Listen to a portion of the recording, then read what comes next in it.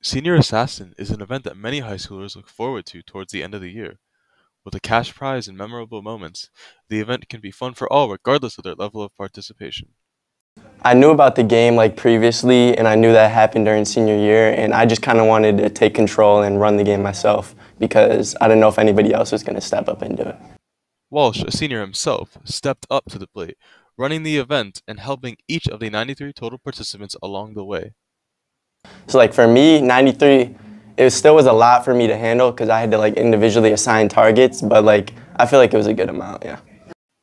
Once assigned a target, seniors were then tasked with eliminating them, which they had to do so within a week or else they would also be out of the game. Many took this task quite seriously, waiting hours for their targets.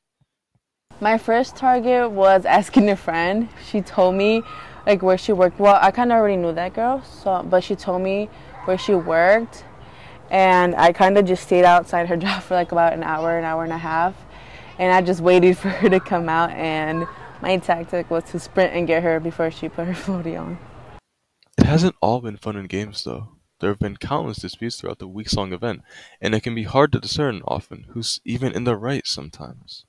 I got out of practice after the 5-minute rule, and also I ran into my car and the door was opened by my attacker and got me, even though I was on school grounds, even though that was told like you can't get out there, and that was really not specified, and I was told a completely different thing.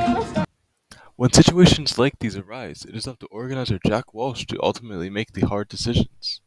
So first, I like basically go through my pages, see if I had it in the rules about like stuff you could or could not do. And then second, I put myself like in the person who got eliminated, their shoes, like how they viewed it based on the rules. And then I put myself in the shoes of the assassin, how they viewed it based on the rules. And then I just try to take the best course of action from there.